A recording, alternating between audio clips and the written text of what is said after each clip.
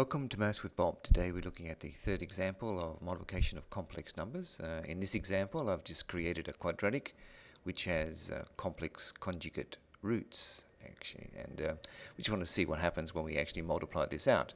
Now we've going to generalize this shortly, but basically in example 2 you might remember z1 times z2 was actually 74, which is really what 5 squared plus 7 squared.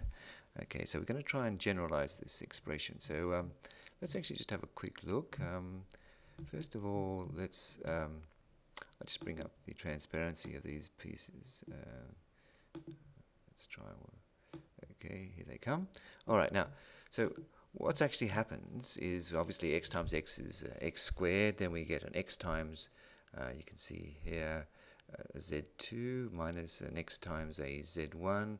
And then a z1, z2 positive.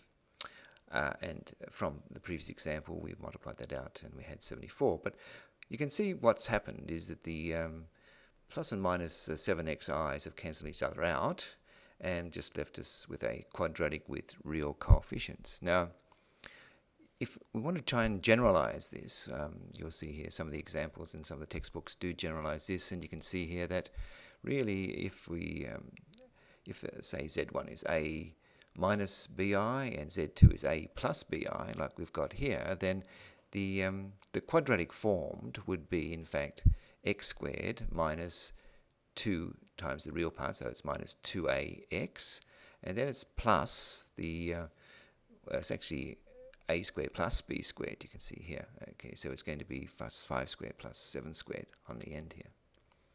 Okay. Well, thank you for watching, and bye for now.